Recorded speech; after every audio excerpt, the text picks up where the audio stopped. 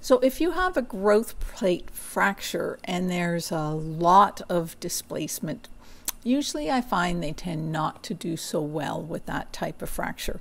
One, the fracture is closer to a joint. They're physeal fractures, so they're at the edges of the bone. They're along the metaphysis, epiphysis of the bone, not the diaphysis. So the muscle pull is no longer there to try and keep things aligned. So physeal fractures do tend to be a little bit more complicated to manage in these young animals without being able to properly repair them.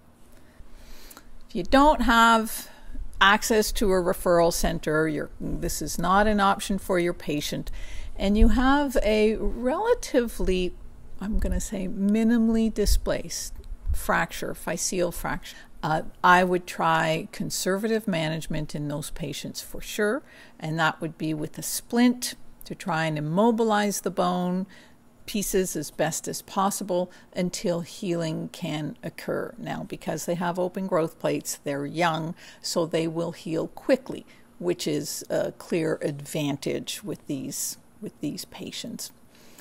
The only other physeal fracture that I want to talk about would be a capital physeal fracture of the femoral head, so proximal femur, so a slip capitis.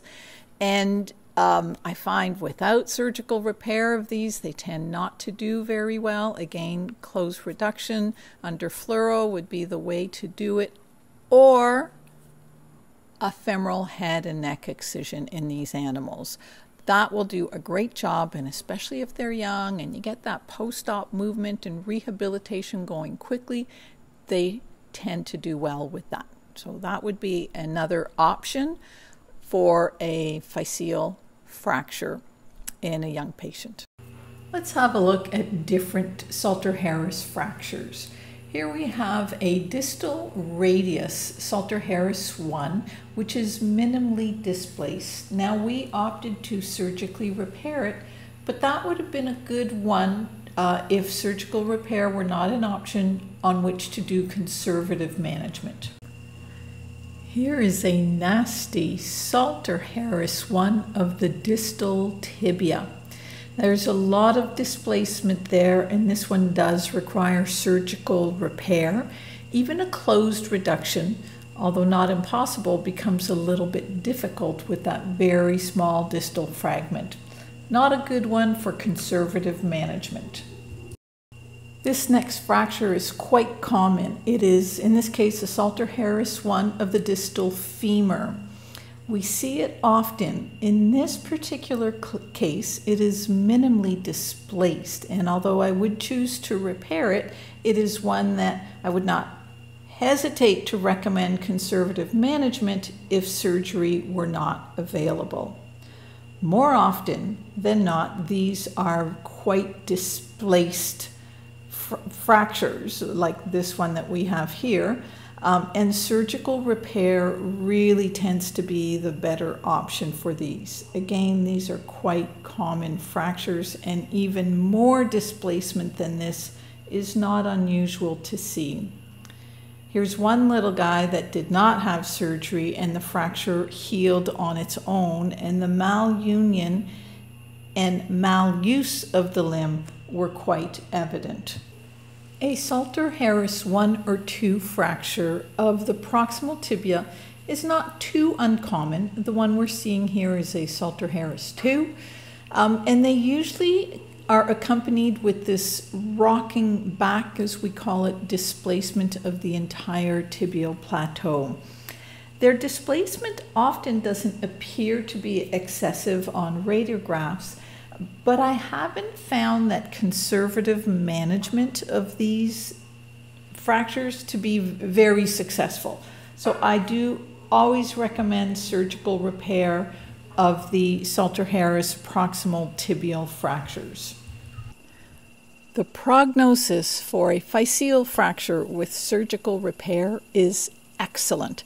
And I know when we teach and what's in the textbooks is you got to worry about potential angular limb deformities, and issues with growth from that now damaged growth plate.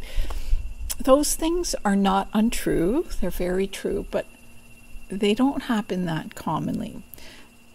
If you have a patient that has a physeal fracture, encourage them to be referred to somebody who can repair that fracture, because the prognosis is excellent.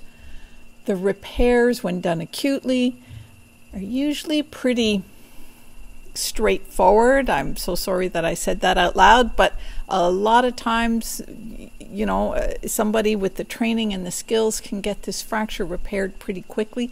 And let's face it, they're young animals. They have an entire life ahead of them.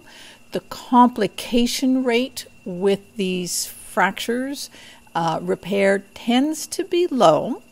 Having said that, one of the more common complications with the physeal fracture repair is that the pins will back out. I call that a pain to deal with, but not a major complication, because those pins can be removed pretty easily. So don't let that be a negative, as in, I don't want to go have this done because my pet might have an angular limb deformity, that leg might be shorter than the other, and the pins might back out. No, those are not really good reasons why not to spend the money and be referred. So physeal fractures, excellent prognosis with surgical repair, and in the hands of a trained surgeon, these are very doable, very repairable fractures.